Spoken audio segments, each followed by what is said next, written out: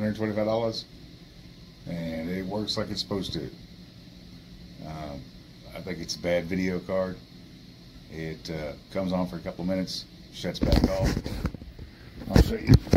I'm gonna unplug it, let it sit for a minute. We'll plug it back in. And you get your blue light again. That comes up.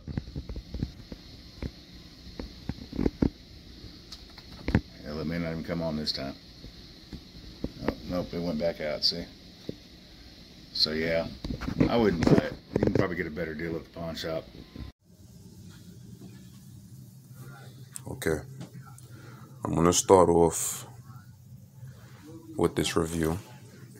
No, this is not Denzel Washington. A lot of people ask me that, but this is not Denzel. Now, I've unpackaged a lot of refurbished devices in my time, especially when you're in a bind and you're in a crunch. But this is not refurbishment. This is not refurbishment.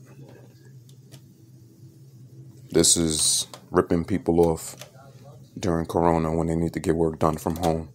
This is having them send back equipment, keep getting equipment and sending back equipment when they need to start their work from home.